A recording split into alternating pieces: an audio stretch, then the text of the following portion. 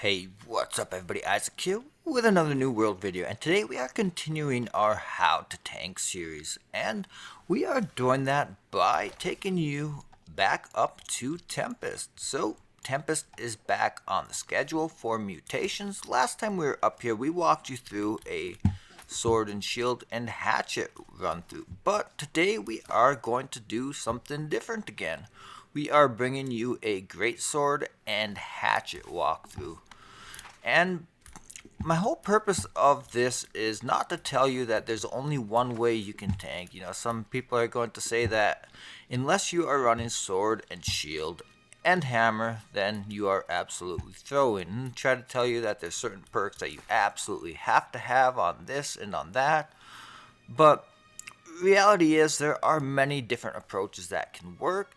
Sometimes they will vary depending on the team you're playing with, what is going to work best with that team, how experienced that team is, what the dungeon is, and what your goals are for that dungeon. Whether you're just trying to simply get gold, or whether you are trying to do a speed run, you know, your build is going to vary from run to run, from group to group, and whether you just want to switch things up and have a little bit of fun. So this is going to be an option of switching things up and having a little bit of fun, but also still being very effective. So some people are going to tell you that no, GreatSword, it's not a viable tanking weapon, that it's something you might just use like in lower dungeons, but this is M10 dungeon, very smashed run, very easily cleared, all tanking it with GreatSword and hatchet. So we are going to go over our gear here real quick. We do have the 5-piece Expedition Captain's gear, and it's got the Corrupted Ward, which is the absolute must. You absolutely have to have it if you're going to be tanking mutations. And then everything else from there is a bonus. Refreshing is very good. And physical version, it's okay, it's not crazy good, but it's going to help us take a little bit less damage from those archers and muskets. And we got 5 pieces of that, and it is a void mutation, so we have all of the amethyst gems to reduce damage from void. 5 pieces in our armor, and then 3 gems in our jewelry. So we don't have a shield to help us mitigate extra corrupt ward damage, or to mitigate extra void damage like say the shield. It has an extra 10% void damage mitigation, but we can't use it because we don't use our sword and shield in this dungeon for this particular run. So we also do not have a void protection amulet, which is something I like to have just to make yourself more tanky, but we don't have it for this run, so this is what we got. Fortified recovery, it's good, not like the absolute best possible thing you could have, but we also have health and divine, so you're gonna have more health, and then divine, you're gonna gain extra health from all of your incoming, any kind of incoming healing you get, you're going to receive that much more healing. So very beneficial. You know, not an absolute beast. This is the one you absolutely have to have, not by any means, but it will do the trick. And then our ring, we just have leeching and refreshing. Some will tell you that if you don't have stamina, you're dead, you know, but we have refreshing and leeching on this one, and we do just fine. Running with the GreatSword, which some tell you you don't want to tank with the GreatSword, but we make it work just fine. So we got our earring here. This is a good one. There's definitely a few different options you can have, but you should have refreshing toast. That's kind of a must-have. The other two, you definitely can get away with some different options. Just try to pick something that is going to help you out. Regenerating, that's kind of a nice passive heal. Definitely is helpful. Don't have it on all of my tanking earrings, but running it for this dungeon. So, and then refreshing evasion.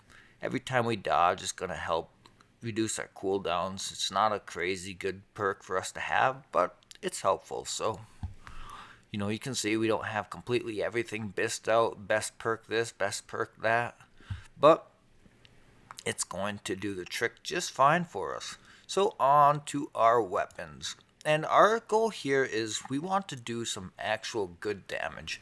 we're trying to have fun. We're playing GreatSword and we're trying to output as much damage as we can. So we're playing a damage build as a tank. And on our GreatSword, we have Corrupted Bane, which is kind of a must for this particular situation. Typically as a tank, you don't have to have Corrupted Bane because it's not your job to do the damage. It is obviously helpful to do lots of damage because doing more damage is going to help you hold better threat.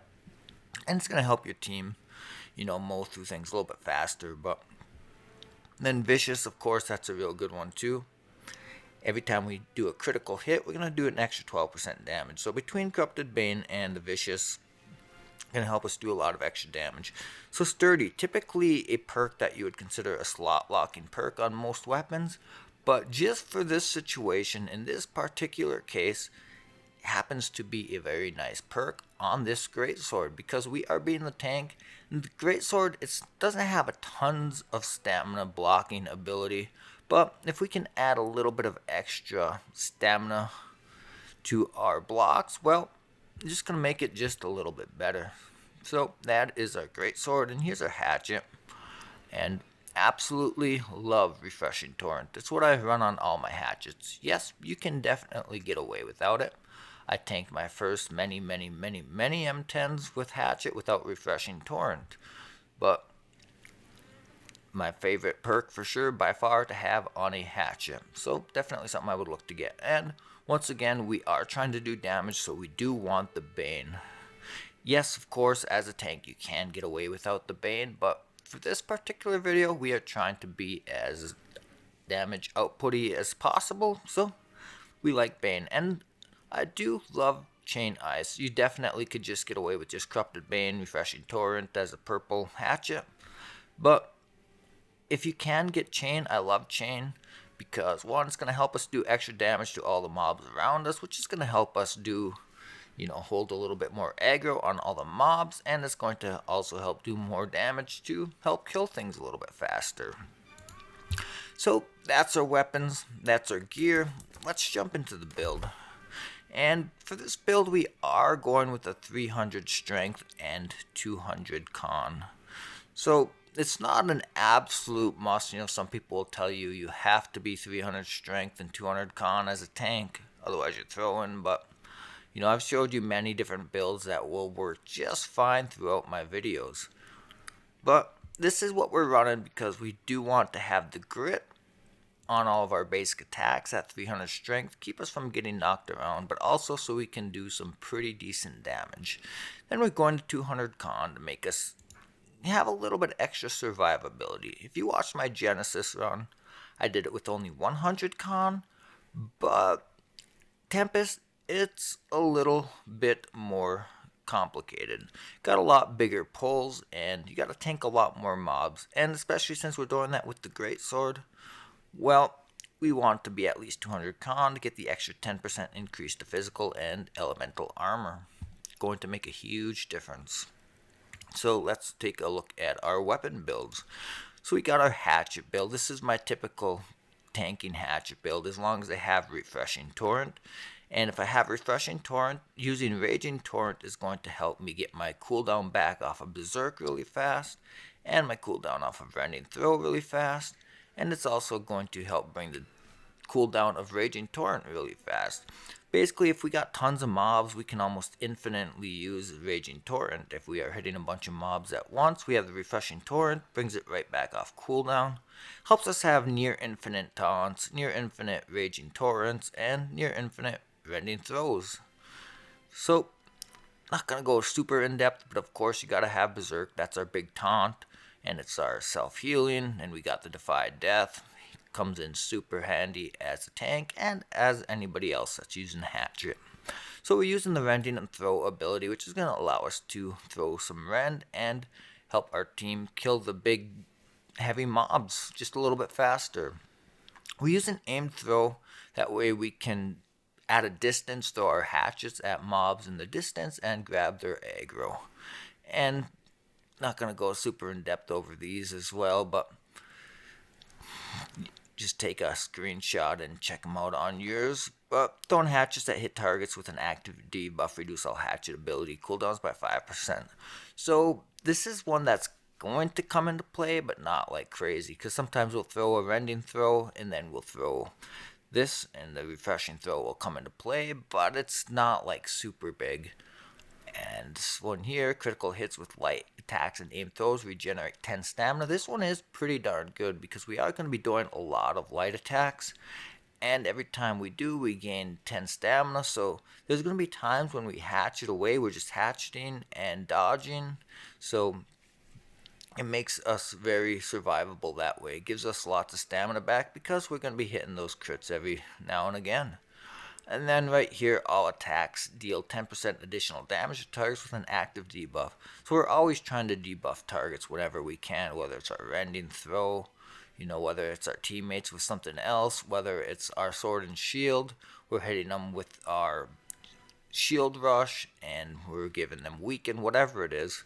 They're going to have debuffs pretty often. So this one is going to come into play and going to help us do some extra damage. So let's jump into the GreatSword. And we're doing a little bit of a combo build here. So Onslaught, when we are in Onslaught stance, we're going to do 15% more damage, but we're also going to take 15% more damage. But we're also going to be able to do quick charge on our heavy attacks. Twice as fast we can heavy attack. So twice as fast, twice as much damage, but consume 10 stamina. So as a tank, obviously your attacks consuming stamina, not the best thing in the world, but we do have some things to make up for that. So Path of Defiance.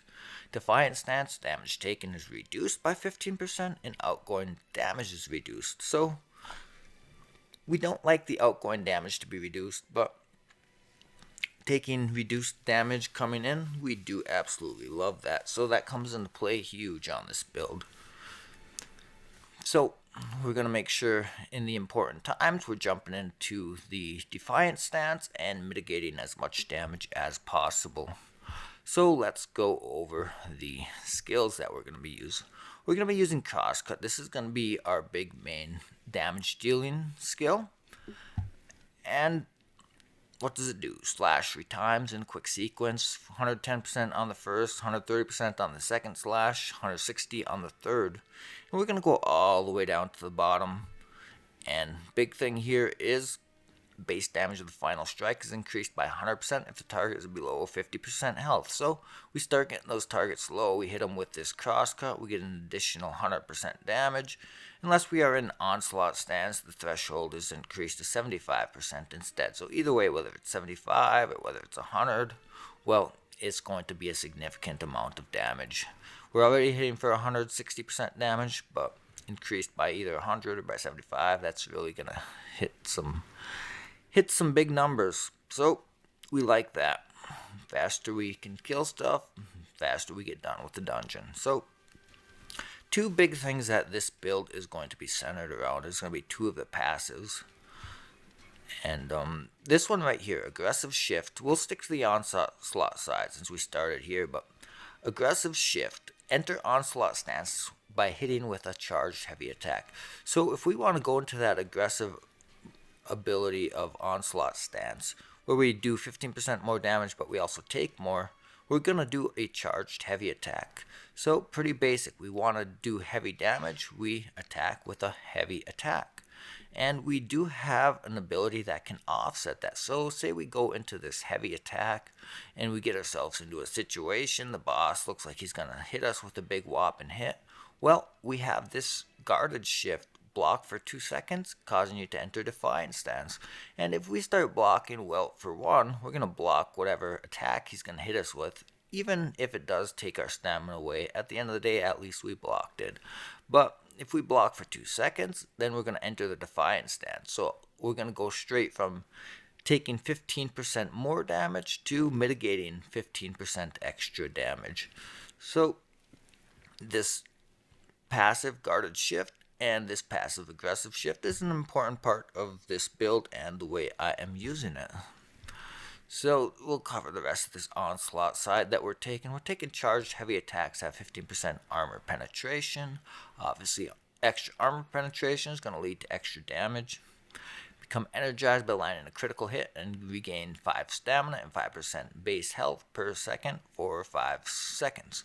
So we talked about losing 10 stamina per hit, but whenever we hit a crit, we're going to regain a bunch of stamina, and it's also going to regenerate some health. So as a tank, regenerating health, regaining stamina, definitely going to come in huge. So at the end of the day, we're going to be regenerating as much stamina almost as we lose from this fast quick charge costing us 10 stamina. So we come down here, critical hit chances increase by 10%.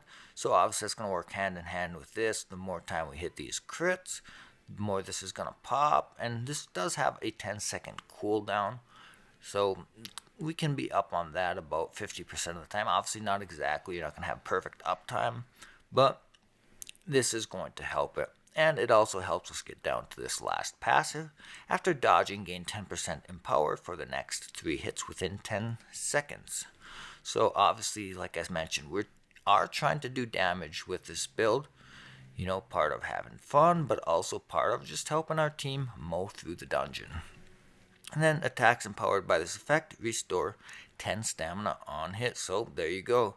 Losing 10 up here, but we're gaining 10 per hit back down here for 3 hits. So between here and here, we're pretty much making up for any of the lost stamina that we get from being in the onslaught stance. So these passes kind of make up for that, plus they help us do a lot of extra damage. So on to the Defiance side of things. So the first one we're taking here, Calamity Counter, and this one is really important. We're going to play off this one a lot.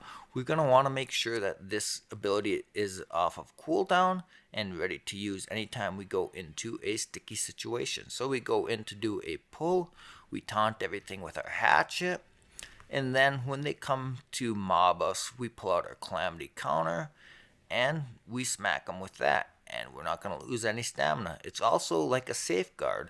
If we're in a position where we're blocking, we lose all our stamina, we don't have any stamina left to block with, well, we can use our Calamity Counter, and it's basically an attack, except it's using an ability, so it doesn't require stamina to use it. And we're going to take it all the way down. Counter attacks inflict bleeding for 6 seconds for each power level. Each stack deals 5% weapon damage every second, and it can stack up to 5 times. So definitely some significant bleed there. Counter attack crit chances increased by 25%. So obviously anytime we're doing crits, definitely a very good thing. We talked about some of that stuff over here where that's going to be beneficial. And then in Defiant Stance, the counter attack heals for 20% of its damage. So oftentimes we are going to be in Defiant Stance when we use this because we're going to be blocking first. You know, we'll go in, we'll do a taunt with our Hatchet, and then we'll go into a block with our guarded shift to activate Defiant Stance, and then we're going to go into Calamity Counter after we lose a little bit of our stamina. Then we're going to go ahead and use Calamity Counter. At the end of the day, if we don't get into Defiant Stance, it's not the end of the world. We are going to miss out on that healing effect, but we will enter Defiant Stance after this ability is used. So regardless if we weren't already in it, we will enter it after this ability is used and help mitigate any incoming damage.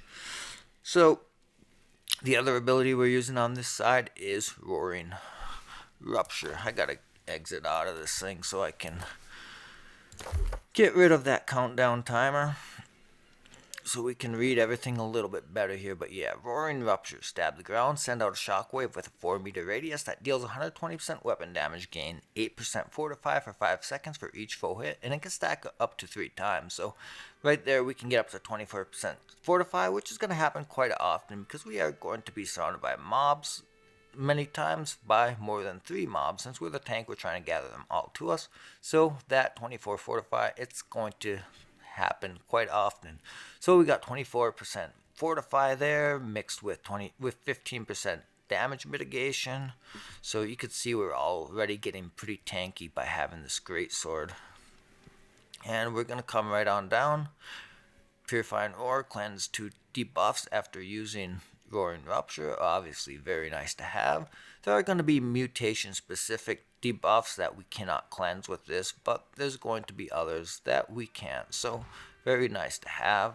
But then we come down here, Shockwave applies 10% weaken. This is where it gets really good, so we're going to gather a bunch of mobs to us, and then we're going to use this because it is actually a taunt as well.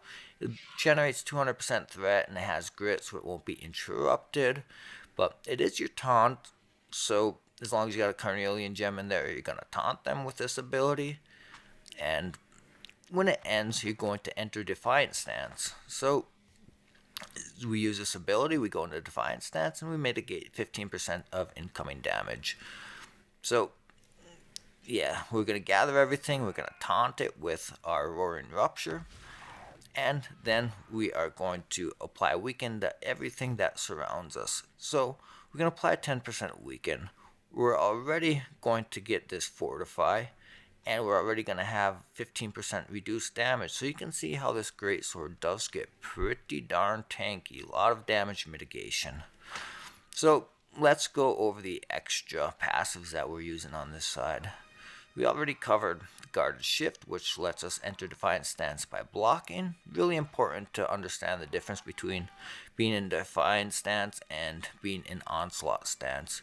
Really important to know which stance you're in at all times. So Blade Honing. Base damage is increased by 3% for each GreatSword buff on you, max of 4 buffs. So we're constantly going to be using our abilities and getting those buffs up. So definitely a very good one to have anytime we can do extra damage. Very important. And charged heavy attacks have grit and inflict bleeding for 6 seconds, dealing 5% weapon damage every second. So also another very strong ability. We can start stacking up those bleeds, doing some nice GOT to a bunch of the mobs. So once again, another good little bonus of some output damage that we can take. And Faultless Defender. Reduce stamina damage by 50% when blocking attacks just after raising your guard or with guard point. And then inflicts a 5% rend for 10 seconds against melee attackers. So when we can, and you can get up to 3 stacks, so 15 stack of rend at maximum. So anytime we have stamina reduction, anytime we can be throwing rend on the enemies so our teammates and ourselves can mow them down a lot faster, gonna be super handy. And we do end up taking what I call the ultimate on the right side, the Defiance Tree, and heal for 5% of the damage from attacks. So obviously as a tank, when we can have a little bit of extra healing coming in, it's going to help us with our survivability.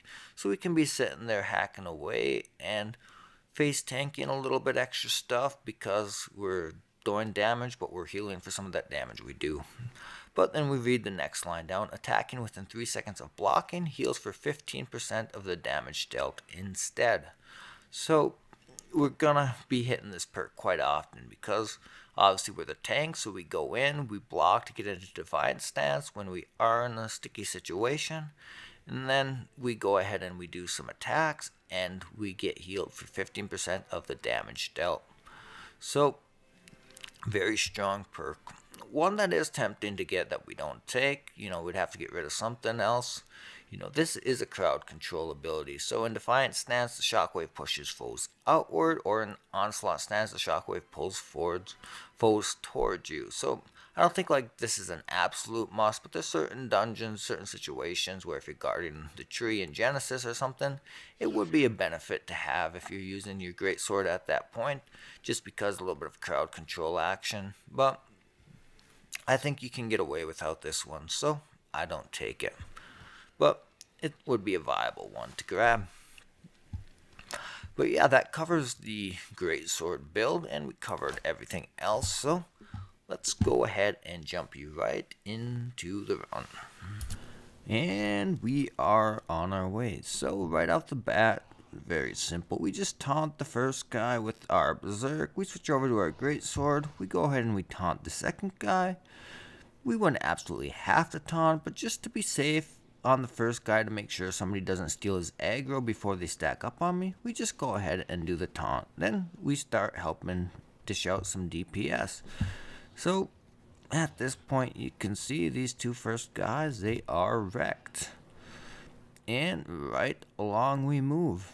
So I'm going to pull up my hatchet, throw it at the far swarmer, just to gather them all up. Nice way to grab his aggro without having to run all the way to him. And we just go ahead and we mow everything on down. So this next groups like this is where it's super nice to have your big AoE taunts, like your Berserk has. So we're just going to go right into the middle of this group, pop our Berserk, and switch on over to our GreatSword. Do some blocking, and then we're going to switch over to our Calamity counter. We're going to let loose with our Leeching Vines. That's the new ultimate skill that we are deciding to run with for this dungeon. Definitely still viable to go with the Detonate, but just having fun playing with some new builds. And the Leeching Vines, it is a very, very viable route to go. So we just go ahead, we start the next instance. We got this one little extra mob that's hanging out, but not a big deal. We'll just drag them back to the team, let them take care of them. Then we call over the next boss. So it is really nice having the throwing hatchets. That way you, as the tank, you can grab the initial aggro. It is better if you grab it. That means he's going to straight come for you. You know, if your healer does call him over, that means the healer is going to have the initial aggro and you're going to have to steal it back. Not that it's a big deal, but anyways, so we get his aggro, we get him over here, then we go ahead and drop a taunt on him. And initially we start off blocking just to be safe that he doesn't dish out a huge ton of damage to us, and then we just start DPSing away with our team as soon as he gets his stamina bar drained. So anytime you can do heavy attacks, it's very good on anything that's got a stamina bar. You know, you take the stamina away and then they can't hurt anybody and everyone can just DPS away at their maximum rate. So one thing that some people will do on this spot, they will call the mages in and do them the same way that we did that little boss. But we just go right in. I go ahead and I taunt as many of the swarmers as I can. Then I switch over to my GreatSword and do some blocking. We do have our Grasping Vines, which works very nice for this part. You get yourself into trouble, or you just want to do a little extra damage, you want a little extra healing, you pop off your Leeching Vines. So at this point, it's just kind of rinse and repeat. Keep grabbing the aggro of the next mobs and go ahead and block, then help DPS them away. So these swarmers, they are definitely pretty annoying. They will take you out very, very fast. You know, tons of little mobs are super squishy, but they do a pretty substantial amount of damage, but they also do a lot of stamina damage.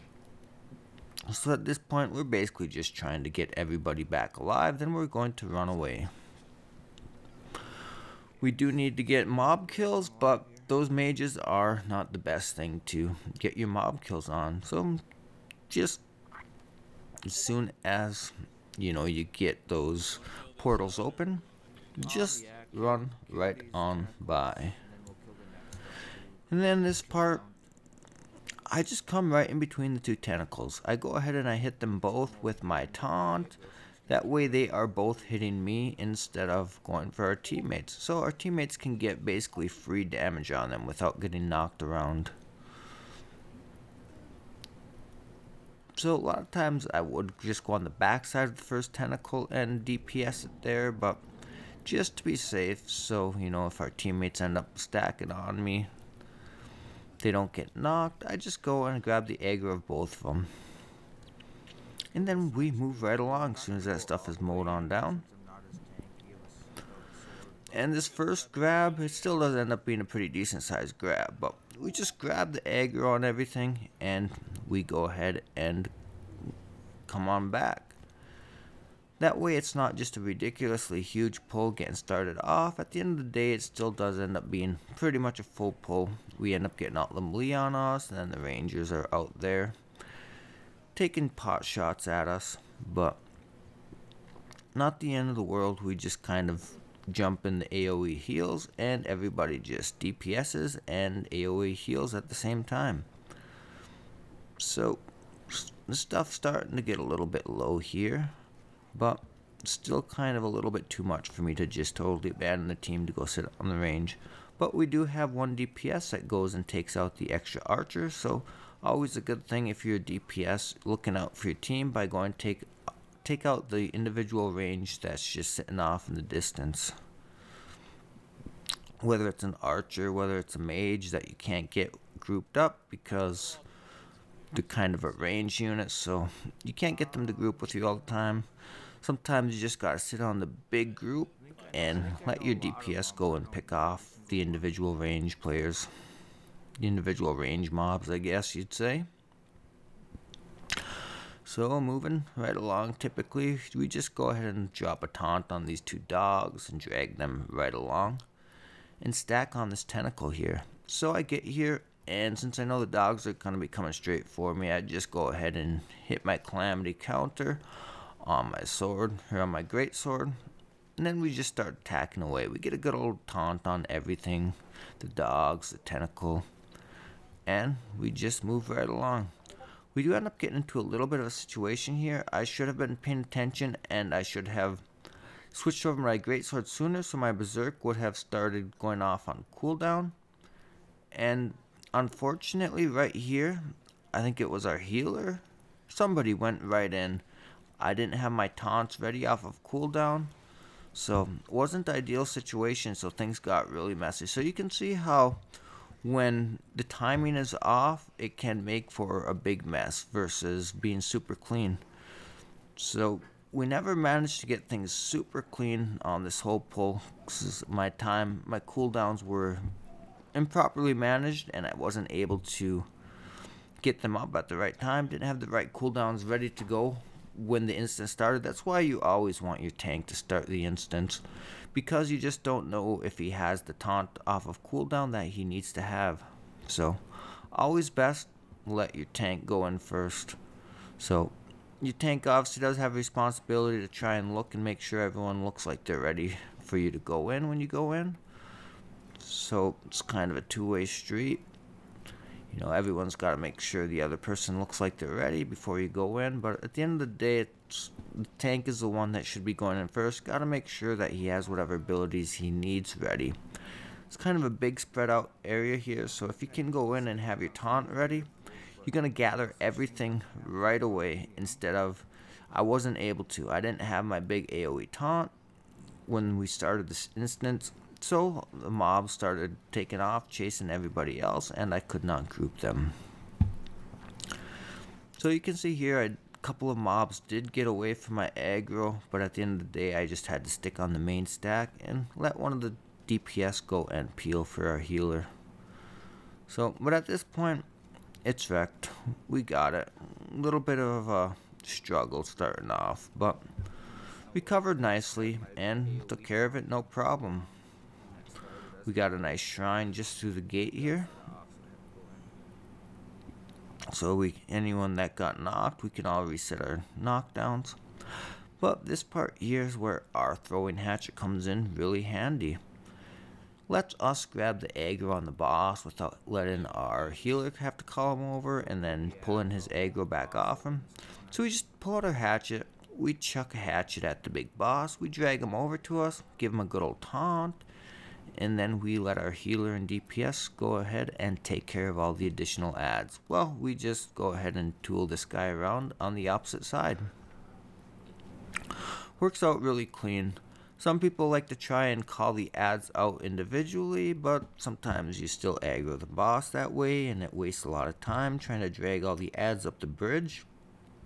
So, ends up being kind of a waste of time for one, and two, oftentimes it just causes a big mess. So in my opinion, this is the easiest, most convenient, safest, fastest way to do it.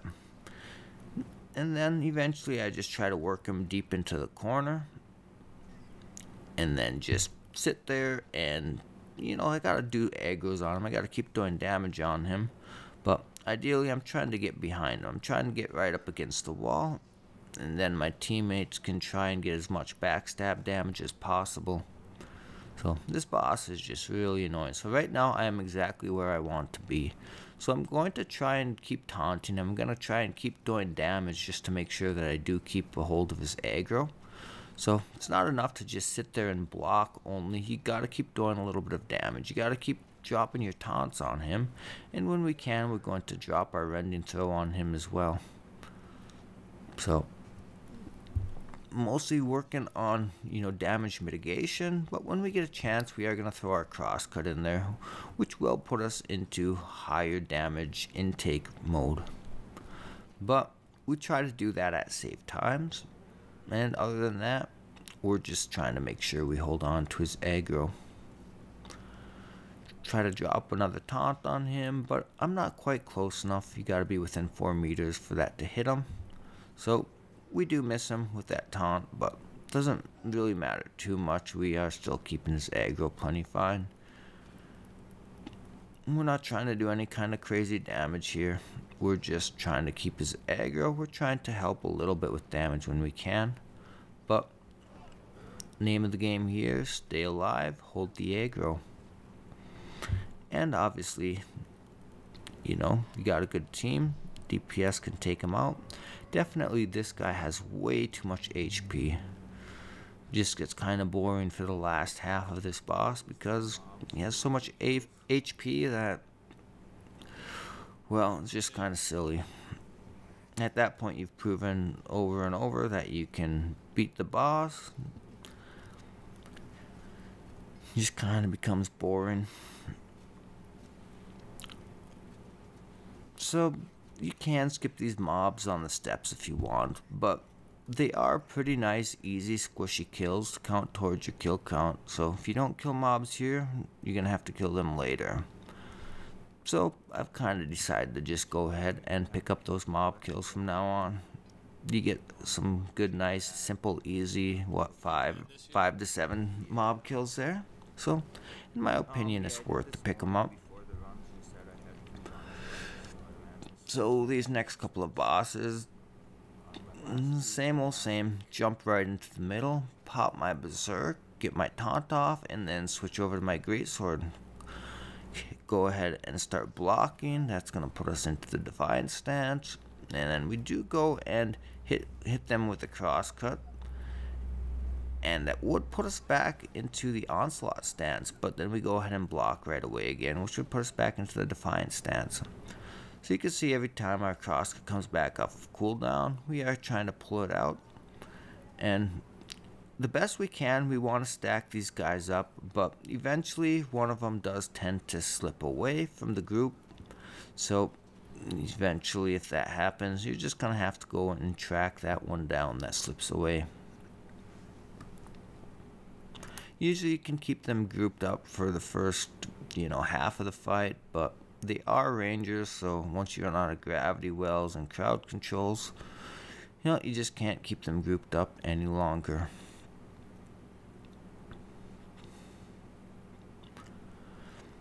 So, moving right along, grab the key from the chest so we can open the cellar door. And on to the next boss. Now this guy does hit like a tank. He hits hard as heck.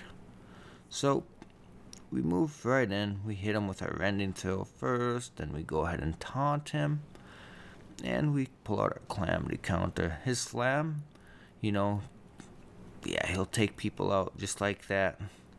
You got DPS that are kind of like Khan, yeah, his slam hurts like a bugger. So luckily we were blocking for it, but we still got stunned. So anytime we can drop some weaken on this guy, it's going to be helpful, whether it's with our leeching vines, obviously we didn't have that one available. It is available now, but you can see just like that how much damage he does. Takes one guy out, knocks another one, gets me low, but he hits like a tank, so that's one of the places where it will cause problems to light con DPS. But at the same time, if you don't have light con DPS, it makes the rest of the run a lot more miserable. When it takes super long to kill mobs, not really all that fun.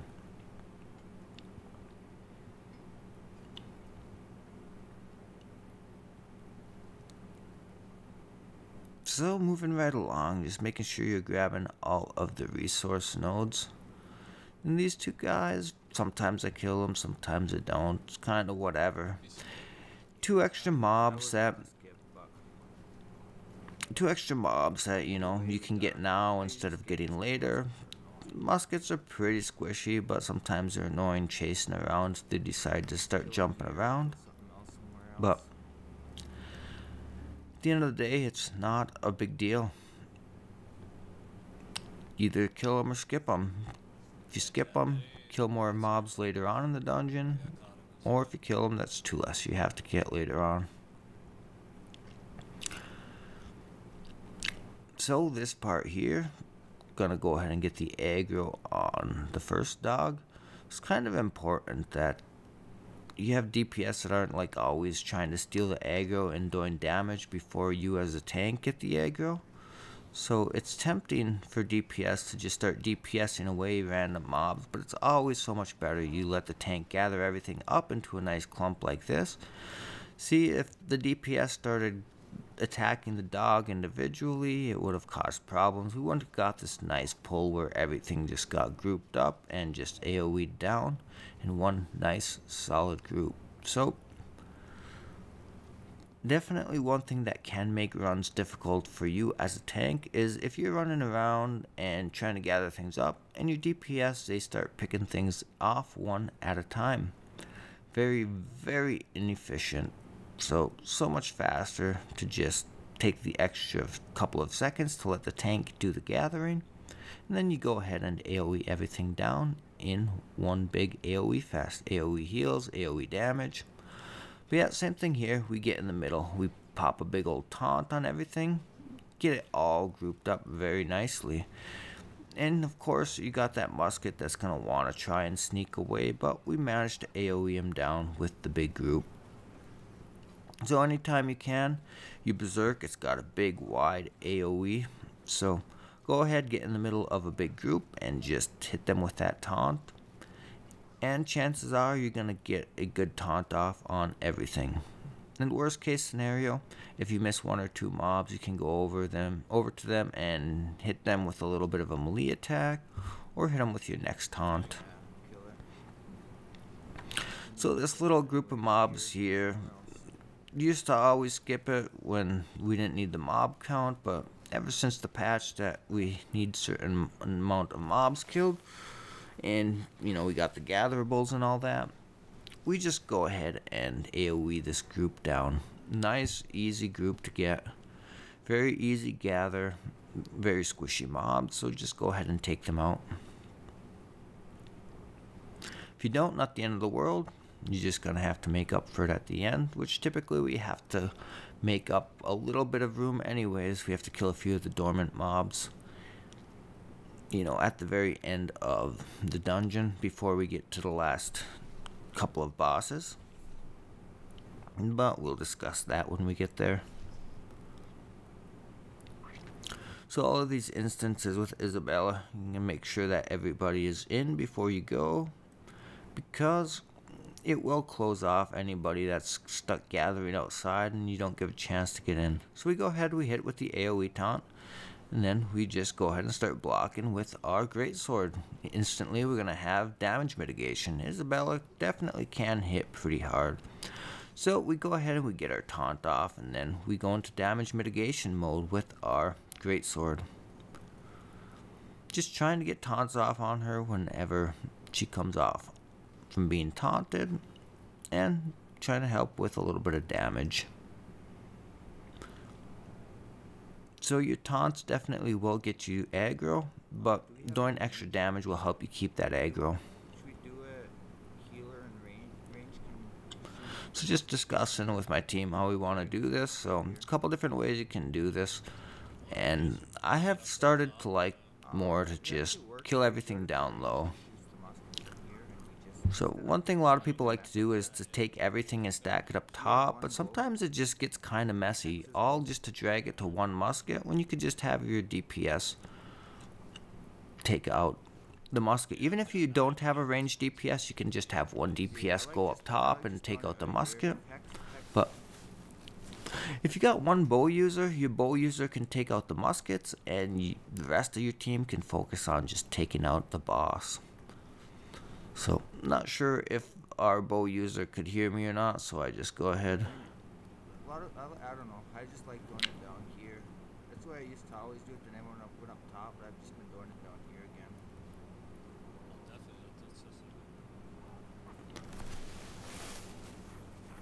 So we just go ahead, we'd give everything a little bit of a taunt, and then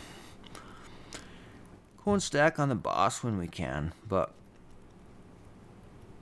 number one goal is to take out this boss, because once the boss is dead, the boss will stop spawning in these dogs. So every once in a while, you might have to just hold the aggro of the little mobs and pull them away from your teammates, and they can kill the boss. That works too, but ideally, you just AoE everything down.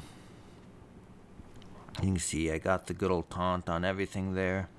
And we go ahead and hit it all with a taunt again as soon as this taunts wear off. Using our GreatSword taunts, using our Hatchet taunts, and just like that, nice and clean. No silly annoyingness of dragging everything right up top. That does work too, but I just find it cleaner to just do it all at the bottom.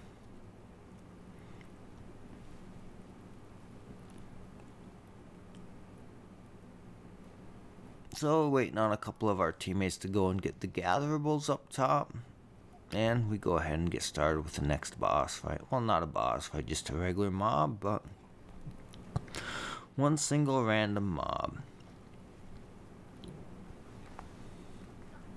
Pretty basic, nothing really to talk about here, just mow them down.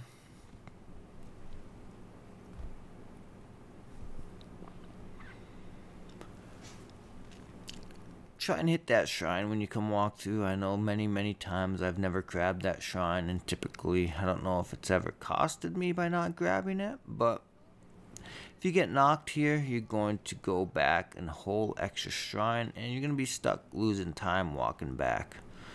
So same thing as always, we just start off with our AoE taunt on Isabella while she's still invincible, just to make sure we have her initial aggro. And then we go into damage mitigation mode, and we do start trying to put out damage whenever we can. Pop my berserk taunt on her again. So at this point we were just trying to get her finished off. So yeah, our teammate says wrecked. But yeah, we just kind of got I guess we all kind of got greedy just trying to get her finished off. But she managed to one-shot 2 of our DPS while we're just sitting there all face tanking her.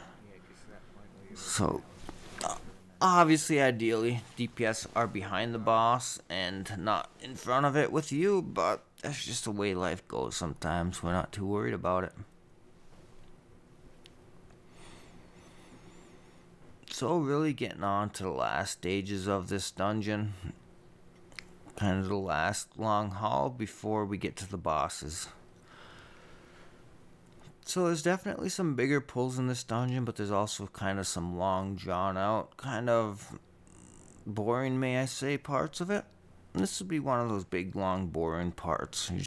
So speaking of big, long, boring parts of this run, I am back to this voiceover. Took a break for a couple of days, as I was getting tired while I was making this, and I had a couple other videos I was working on as well.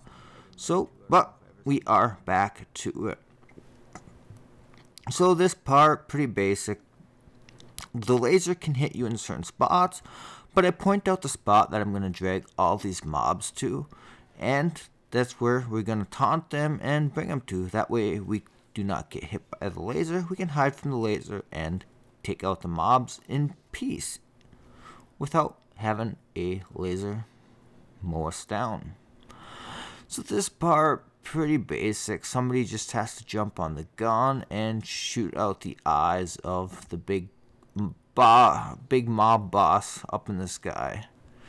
So whoever doesn't have the laser on them ideally gets onto the machine and starts shooting it. If you do get the laser on you, you can hide behind the gun and it won't be able to hit you. So as a tank, there's a few mobs there, so just try to grab their aggro and let somebody else shoot the gun. So there's that tentacle over there. You can shoot it. I usually don't bother. I just focus on shooting the big guy in the sky, shoot his eyes out, and it allows you to move on to the next part. So once you shoot his eyes out, that little veil, it opens up. So I get a head start running to the next gun. And if I can jump on the gun, well, you see the laser's on me. So if I jump on the gun, he's going to laser me down. So I hide behind the gun until he takes the laser off me. And I jump back on and start shooting. So just trying to save a little bit of extra time running ahead. If you're inside this bubble, you are immune to the laser. But when you're outside the bubble, the laser can't hit you. So we could just hold back and wait, hide in the bubble. But just for the sake of saving a few seconds, we go ahead and run ahead, see if we can get on the gun and start taking them out. So this part here, you can get a couple of free extra mob kills. You know, we are still trying to work towards our mob count. And you can see me checking, you know, the little scorecard to see where we're at on mob counts. But we do need a few more. So if you take this little bubble, every single mob that you take out with this bubble, it counts towards your mob count. So just a nice little cheesy way to get a few extra free mob kills. Obviously we could DPS them down, but it's handy just to take them out with that bubble. So at this point, you definitely want to keep an eye on your mob counts, because you're getting close to the end and you don't want to get to the point where you're going into the bosses and then you realize, oh shoot, we didn't hit our mob count. So we're going to make sure that we need 15 more mobs. So we're just going to make sure that we pick up a few extra here somewhere. Gonna take out this boss. That's kind of the main first priority. We are going to pull in a couple of extra mobs along with this boss. I'm guessing the dogs that spawn in don't count. They're part of the boss kill, I'm assuming. But so we got one extra mob. But I think right ahead here we're probably going to aggro a few mobs. And kind of get ourselves to that mob count that we need. So I don't think the team realized what I was doing here, even though I was talking to them over voice chat about doing it. But then they make their way back and we just mow down these mobs. Just an easy place to pick up mob counts. All these mobs are dormant, but if you throw stuff at them, they'll come undormant. And if you taunt them, they'll come after you as well. So at this point, I think we're pretty good on mob counts. We might kill this mage just for the fun of it, but don't necessarily need it. So there's about three more mages that we have to kill, and we typically are going to pick up a couple of extra mob kills in there as well. So as long as you are within like 8 or so kills, you're gonna be fine.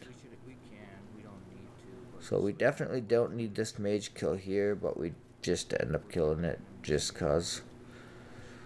So unfortunately I did taunt and it drew the aggro of all of the dormant mobs around us, so we end up fighting off a bunch of extra mobs. So we definitely could have just skipped past all of this, but unfortunately we didn't, and we end up getting in a lot bigger fight than we intended on. Healer gets knocked down. Luckily there's still a nice healing circle up for a long time. And my health gets kind of low there at the end, but we get it done. A little bit chaotic, a little bit messy, a lot more messy than it needed to be. But we get it done, yeah. So I mentioned, like, if you do taunt, like, say if I was to pop a taunt right now, I would grab the aggro of all of those little guys that are dormant. And that's the problem I made. I popped a taunt to get the aggro of the mage, but I also picked up the aggro of a bunch of extra little guys. So right in here, you gotta kill these three to four mages. It must be 3, I don't remember. But you're also gonna pick up a few extra mob kills. You don't have to focus on killing the mobs, you just kind of focus on killing these priests, but you are going to pick up a few extra mob kills as well.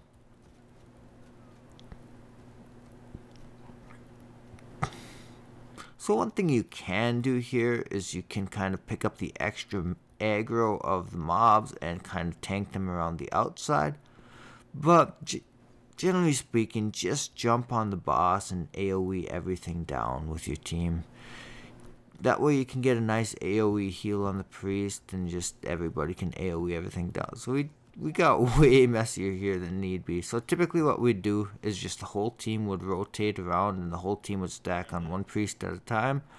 But we started hitting different priests at different times and got messier than it needed to be, but it still got the job done. So typically I would just say your whole team goes ahead and stacks on one priest at a time. Go ahead and stack, some AoE heals. Get a sacred and drop it on the priest, and your whole team just AoEs that boss down. Move on to the next priest and get a sacred, and whole team just AoE that priest down. One after the next. No need to get fancy like that. But anyways, this guy just super simple. A named guy. One of the mini bosses. Just typical tank and spank. You tank him, you take mostly aggro, let your DPS take him out. And just like that, we are on to the first main boss. So, this one can be a fun one. It's not too bad, but one of the harder parts is his moving circles. So it does seem like the circles move a little easier than they used to. All you used to have to do is keep one mob alive on you when the fire circles start, and then the fire circles won't move on you. But it seems like they move around a lot more now. It seems like maybe if you don't kill any and you tank just a ton of mobs, then it's not going to move where it used to be. You just keep one barely alive, and then the fire circles won't move on you.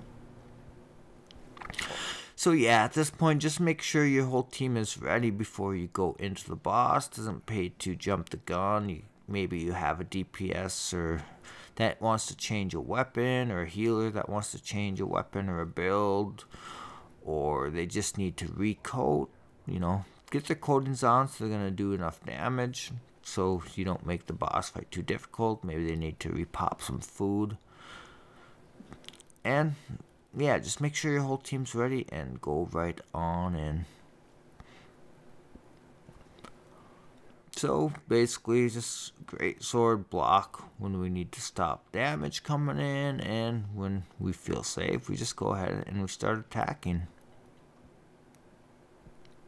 I think I ended up right off the start. I got a stack of flames on me because it was such a far run. I couldn't find obviously there was a place right next to me that I could have gotten on. It didn't seem to work anymore to hold the little guys. We were doing that and it kept moving. But yeah, So you might have to just kill one stack of flame isn't the end of the day, but you start getting multiple stacks up and it can get you in trouble. You start taking a lot of AoE damage, Let me just keep one alive. or DOT, I guess, damage over time.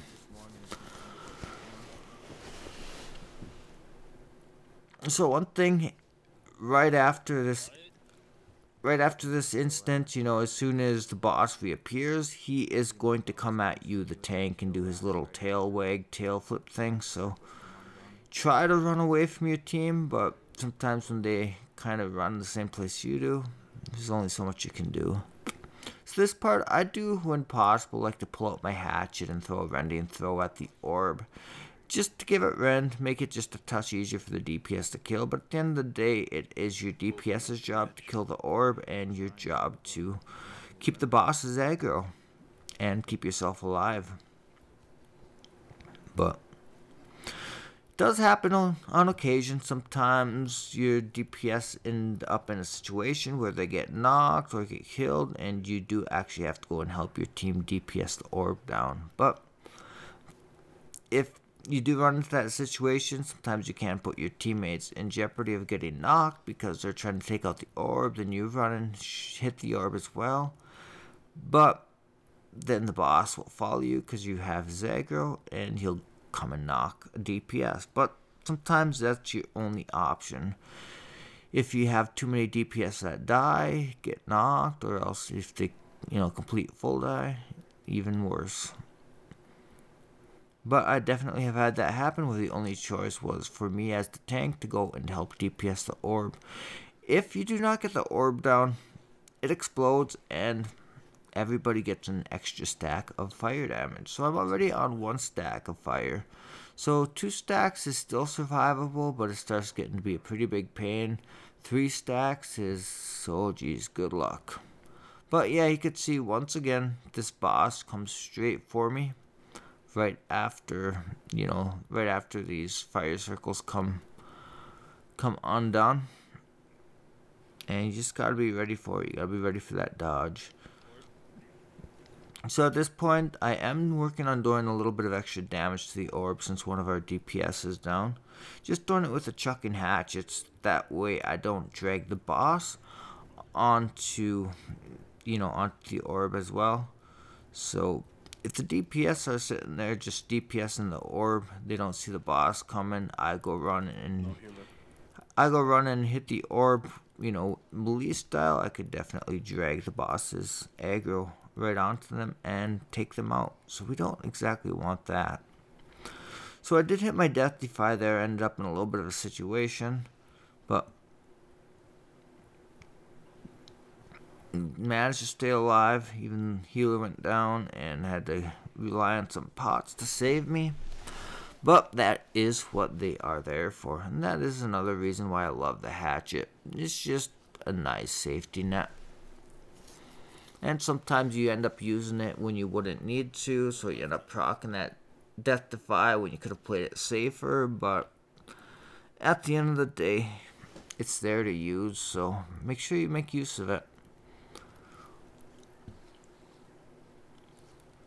So you can see that the fire circle is moving even though all of the mobs aren't killed. Get ready to go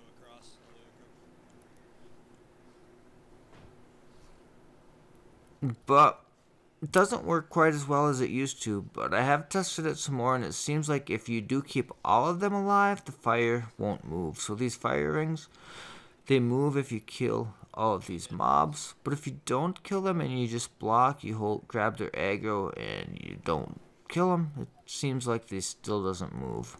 But it feels like you have to leave all of them alive. So you can see we got some people down.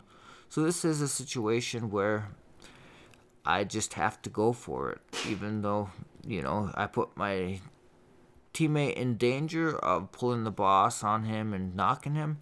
Just felt like, hey, we kind of are short a couple of guys, so I'm going to get on that and go help DPS it.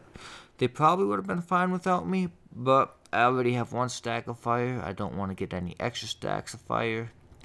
Don't want to die, so in order to do that, I do want to help take out that orb. So you can see there, I do chuck my rending throw. So that's just throwing my rending throw at it is going to be enough to help them out a lot, because it's going to help them do extra damage. So even though I'm not specifically doing damage, adding a little extra utility by throwing the rending throw at the orb and doing my part in helping doing damage, even though I'm not really. So at this point, boss is super low, so we are just trying to finish him off here. I think there's just a few of us alive left here. So yeah, actually it's just down to just 2 of us left to finish him off. But you could see, even though I don't have my sword and shield, we have our GreatSword and Hatchet, and still decent survivability, able to finish off the boss just with 2 of us. No healer. Healer was dead for a while. No healer to help us through it. But even without a healer, between my GreatSword and my Hatchet, still able to have some really good survivability on, one of the main parts of the run. So there is greater survivability with the GreatSword than some people act. It does have more viability for tanking than some people may make it sound. So at this point, we are moving right along, right on to the very last boss of the dungeon. So, same thing here. Make sure everybody gets in. Everybody should be coded up and ready to go you know, they should have gotten ready at the last boss. So yes, we were in the chat, we were talking about how those mobs, if you don't kill them, then the circles won't move, and couldn't get it to work for me the morning of this run, and it wasn't working for this run either. But sounds like maybe if you don't kill any of the mobs, you just tank all of them, then the fire circles won't move. It used to be as long as you keep one alive, then the fire circles won't move, but it sounds like you just can't be killing any of them. So on with this boss here. So we're mostly going to be trying to work on being into the Defiant stance here, because we are the tank, so we want to mitigate as much damage from this boss as possible. And the fact that the GreatSword has Defiant stance, and that means you're going to be able to mitigate an extra 15% damage. So even though you lose a little bit of your blocking ability, you do gain, you know, a little bit of extra survivability just from extra damage mitigation. And of course, you do have your extra blocking skill. And we do still have our Hatchet for life save when we need it, just like we ended up in that situation, pulling it out. So we are in our Defiant stance. So we are going to mitigate any incoming damage. So lots of just blocking, getting in a few chunks of damage here and there in between. Mostly keeping our GreatSword out for the most part, unless we need to do a taunt with our Hatchet, or unless we get in a really sticky situation that we think we're going to need some life save. But just being in Defiant stance on our GreatSword, definitely very good for mitigating damage. And we can always pull out our Calamity counter if things get really sketchy. So you can see right there, we are down to just 1 stamina. And we end up losing it all. Gonna switch to our Hatchet, pop a little heal here. So you can see we get a little bit sketchy here. A couple of DPS go down. And boss is low, but at this point, we're just trying to finish it off, try to survive, go for the win. You know, just down to like 5% health or less. But we get our guys back up and ready to just finish her off right here. So you could see, even though only running GreatSword and Hatchet at the M10 level, it's very, very viable. It's going to depend on the group for sure. If you got a weaker group, you just might have to stick to the sword and board, because it is going to have a lot stronger blocks. But if you have a strong enough team, it's super viable to run GreatSword. It's very legit, very good, very fun. So go ahead, give it a shot, and let me know how you like it.